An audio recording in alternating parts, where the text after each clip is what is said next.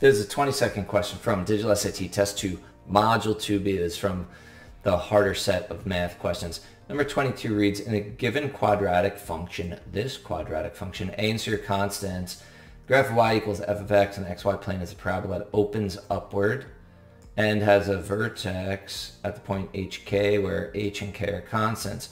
If k is less than 0 and f of negative 9 equals f of 3, which of the following must be true? So one thing is understanding f of negative 9 equals f of 3. What that means is whether your x is negative 9 or your x is 3, because that's where f of x, negative 9 is replaced to x, f of 3, 3 is replaced to x. So those are your x's. The y values are equal because f of x is y. So that's what that means. Whether your x is negative 9 or positive 3, your y values are equal. And the only time that that's true in a parabola, well, let me say this. The x part of the vertex has to be the midpoint between those two because parabolas are symmetric. So if we're on a coordinate plane, let's say that's negative 9, let's say that's 3. And notice there I made it in the x-intercepts. It wouldn't have to be, but the x part of the vertex has to be the midpoint. Could be below, but the x part is going to be the midpoint. So anyway, if we do negative 9 plus 3 over 2, we get negative 6 over 2. And we get negative 3. Negative 3 has to be the x part of the vertex.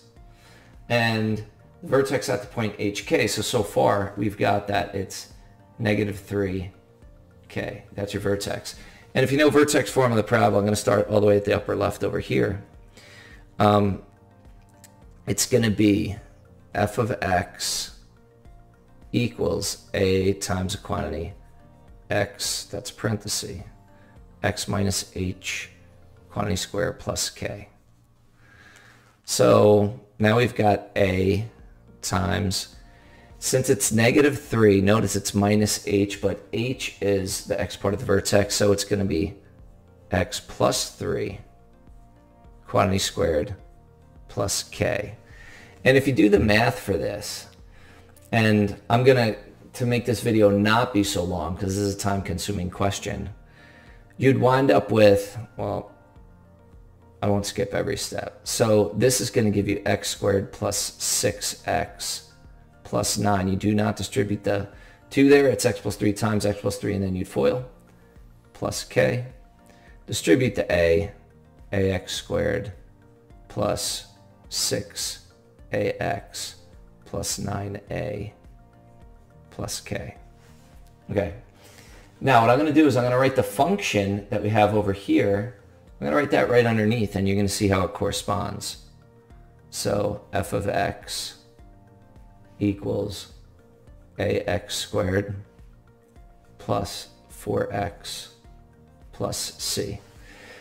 So whenever you see things that correspond, you want to set the corresponding parts equal. So ax squared equals ax squared. That doesn't help us at all. But this middle part helps us. These two correspond because they're the only thing attached to the x, and I can actually solve for a. C is anything that doesn't have any x at all attached to it. So from this I could write two equations. 6ax equals 4x. And then if you divide out the x's and you divide out, this cancels, that cancels, that cancels. And if you reduce, then you find that a equals 2/3. So you might have been thinking, hey, the parabola opens up, so a's got to be positive. You might have been thinking that Roman numeral 2 is true. But notice it says greater than or equal to 1. 2/3 is greater than 0. It's still positive, but it is not greater than or equal to 1. Roman numeral 2 is false. So if you determine that Roman numeral 2 is false, you could eliminate B and C.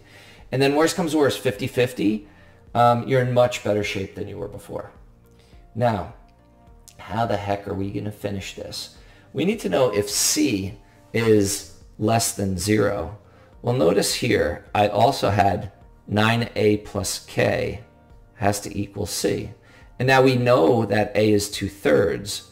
So if I do 9 times 2/3 plus k equals c. Then this would be 3, it'd be 6 plus k equals c. And that's about all I'm able to do there. Notice here it says that k is less than 0, and that's all we know about k. It's less than 0. So if it's less than 0, notice what happens, and at any point in a problem you could pick numbers or think of scenarios. If I made my k -1, if k is -1, then c is 5. If k is -2, then c is 4. So does c have to be less than 0? This is everything that I could do for this question. And if c is 5 or c is 4, then it is not less than 0. So I'd have to say Roman numeral 1 is false as well. And D is my correct answer. Thank you for joining us today. If you like this video, click like. You could share it with someone who has trouble with, like, just about everyone's going to have trouble with this problem probably. If there's any question you'd like to see answered from any official PSAT or SAT or ACT, leave that in the comments. I'd be happy to shoot a video on it. Click subscribe so you don't miss anything. Check out our 1-minute video. You can go to IB Masters Learning Center on YouTube. Go to the playlists. And for this one, it's Test 2, Module 2. But look for the test and module. And then the shorter videos just below these longer videos. Have a great day.